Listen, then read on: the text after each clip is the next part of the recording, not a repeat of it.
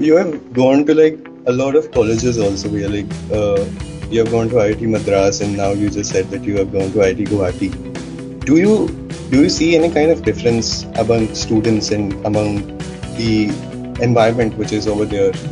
Or Yeah, the crowd is way different. Like, matlab, the Madras, I would say.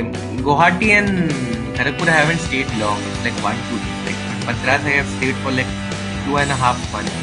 So the culture, the environment, the total vibe of the place is way different. Like, okay, so like very beautiful stuff. Like, for example, there is this one innovation center in IIT Madras where literally people at like 2 3 a.m. are building shit. They also have a Formula student car, okay, which they drive around the campus at late night, like around 2 3 a.m. I guess.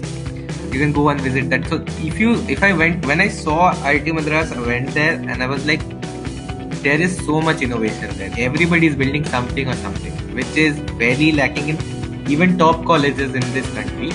I've seen this only in IIT Madras yet. I haven't visited other colleges, so I'm not confident.